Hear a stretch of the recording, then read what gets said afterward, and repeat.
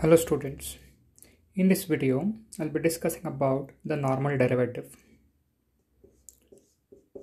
The directional derivative of phi at P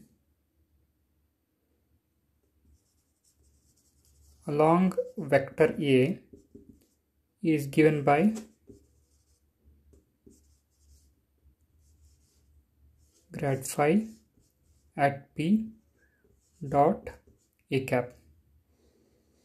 Now by definition of dot product of two vectors, grad phi dot A cap, this will be magnitude of grad phi into magnitude of A cap cos theta.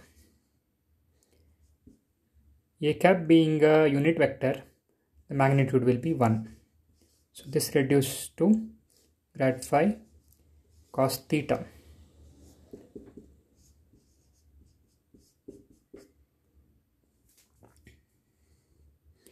Now we want the maximum value of the directional derivative.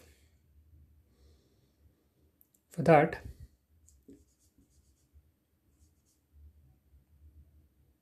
maximum value of grad phi dot A cap, this will be the maximum of mod grad phi cos theta. Now maximum value of cos theta equal to 1 when theta equal to 0. Therefore,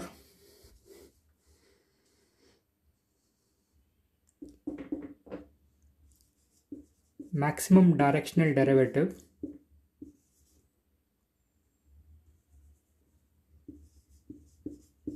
of phi at P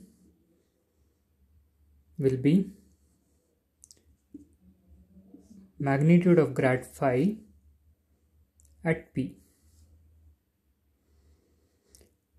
The direction of maximum directional derivative is grad phi at P. That is because theta equal to 0, this implies vector A will be parallel to grad phi.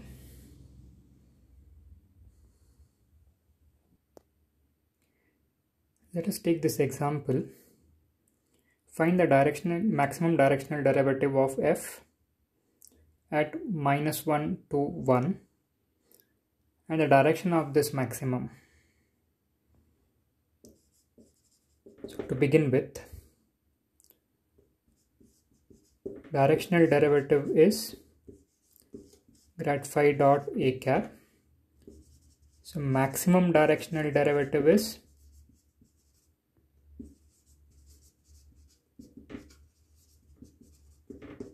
magnitude of grad phi.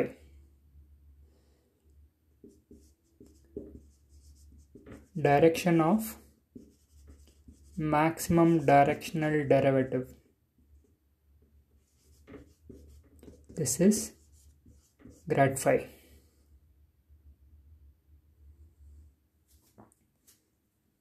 Now we have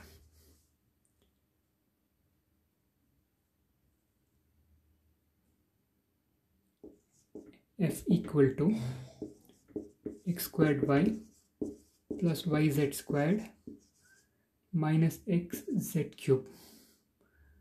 So grad f is equal to dou f by dou x I cap plus dou f by dou y j cap plus dou f by dou z k cap.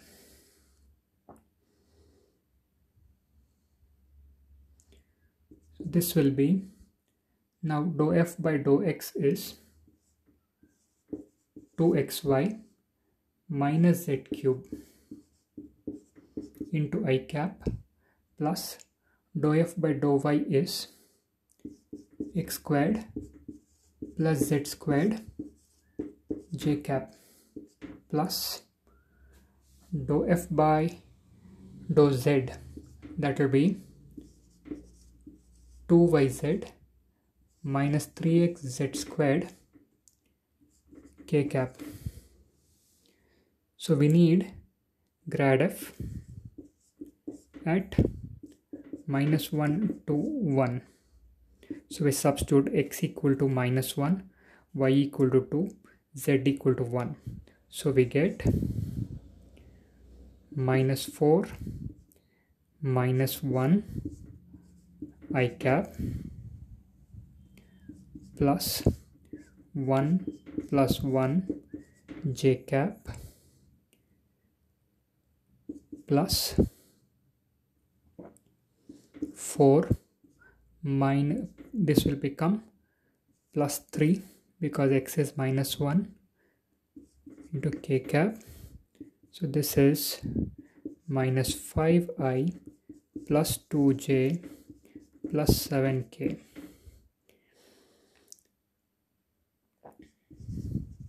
So maximum directional derivative is magnitude of grad f, that is square root of minus 5 squared plus 2 squared plus 7 squared, which simplifies to square root of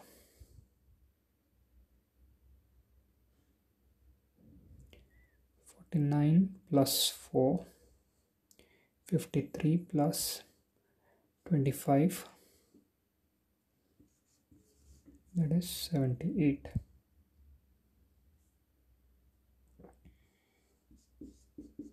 So direction of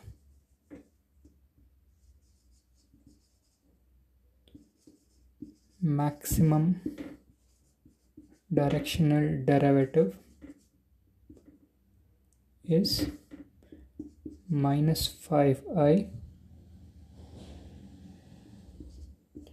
plus 2j plus 7k.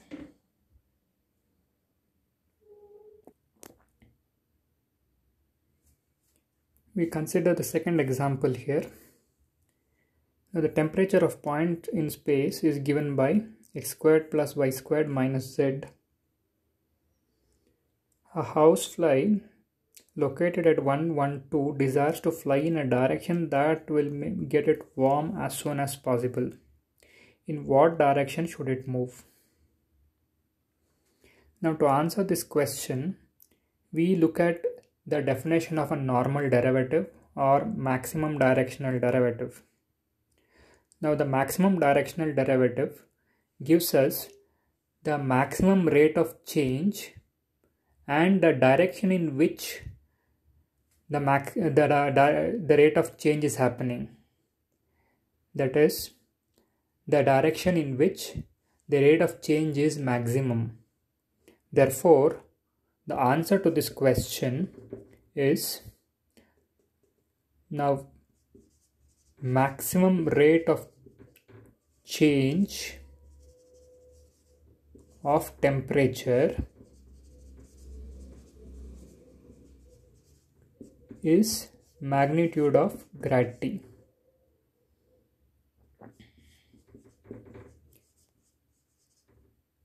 Only if the fly moves in a direction in which the rate of change of is maximum, can it get warm at a faster rate. Therefore, the fly has to move along the direction in which maximum rate of change is occurring.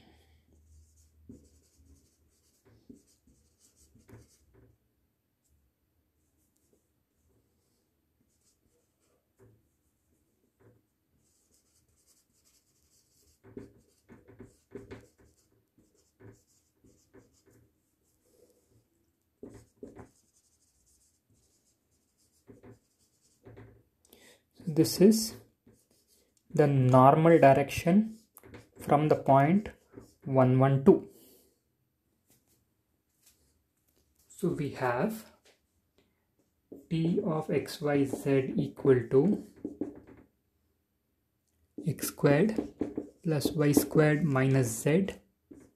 So gradient of t is dou t by dou x I cap plus dou t by dou y j cap plus dou t by dou z k cap. So this will be 2x I cap plus 2y j cap minus dou t by dou z will be minus 1. So we get minus k cap. So dou t, gradient t at 1, 1, 2. This will be 2i plus 2j. Since there is no z, we keep the third term as it is. So the fly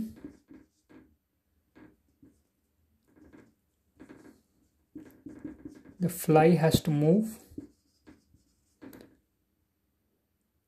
in the direction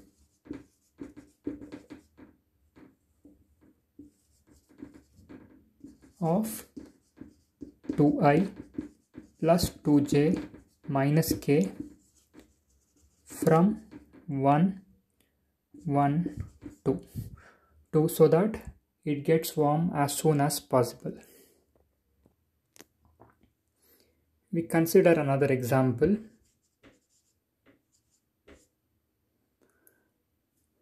We need to find the constants a, b and c such that the function f at the point 1, 2, minus 1 has a maximum magnitude of 64 units in a direction parallel to the z-axis. Again, this is a problem on the normal derivatives. So to answer this, the first step would be to find gradient of f at 1, 2, minus 1. And the other information that we have is maximum directional derivative. That is magnitude of grad f. This is equal to 64 units. The second information that we have from the question is direction of maximum directional derivative. It is said that the direction is parallel to z-axis. That means we should have 0i plus 0j plus some constant times k cap.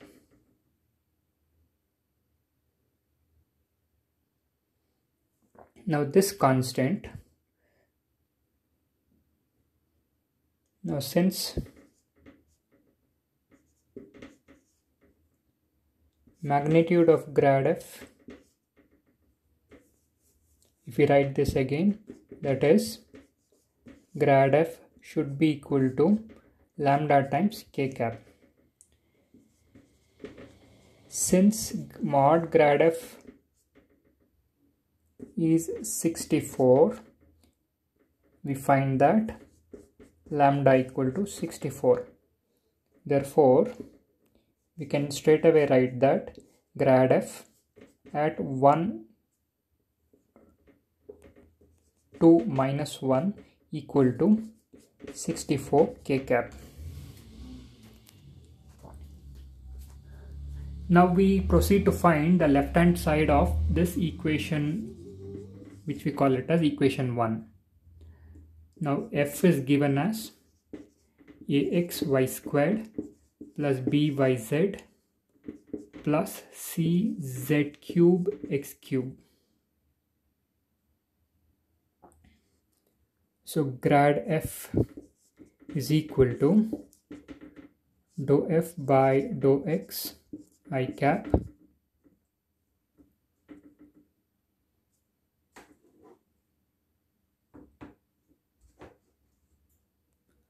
plus dou f by dou y j cap plus dou f by dou z k cap, that is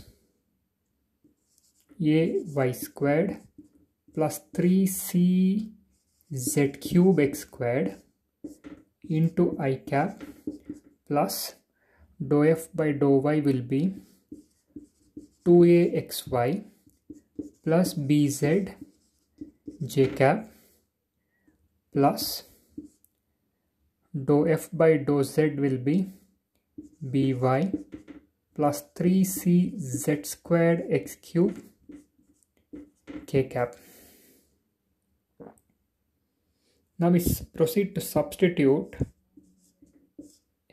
x equal to 1, y equal to 2, z equal to minus 1 in this. So we get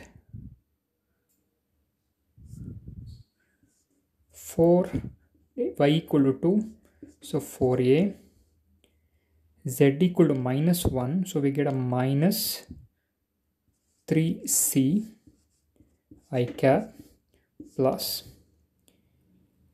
x is 1, y is 2, so we get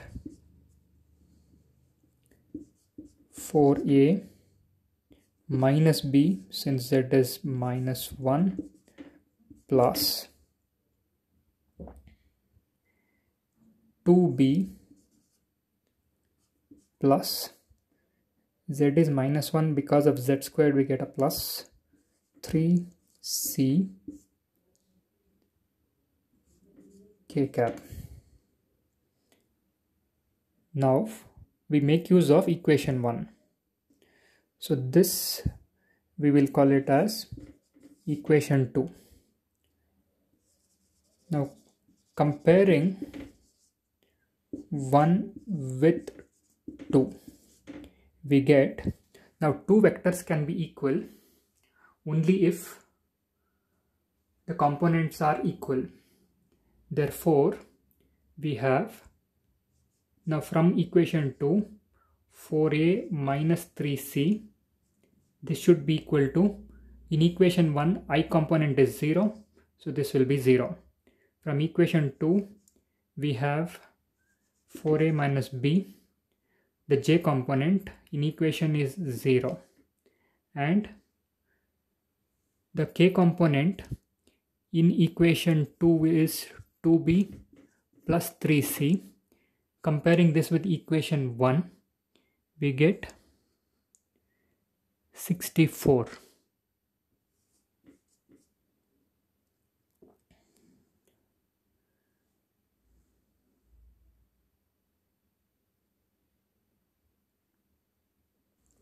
So we have 3 equations and 3 unknowns. Since the first and second equation are zeros, we can substitute one in the other to eliminate a. Now 4a equal to 3c. So we can substitute this in the second equation. So we get 3c minus b equal to 0. Or rearranging, we get minus b plus 3c equal to 0. So we need to solve for b and c using these two equations. So we have 2b plus 3c equal to 0.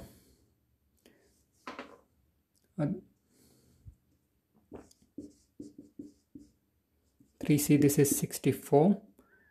If we multiply this with 2, we get minus 2b plus 6c equal to 0. Adding the 2, we get 9c equal to 64, or c equal to 64 by 9. Now b is equal to 3 times c. This implies, that is 3 times 64 by 9, that will be 64 by 3. And finally we have 4a equal to b, that is 64 by 3. This implies A is 1 by 4 times 64 by 3, which is 16 by 3.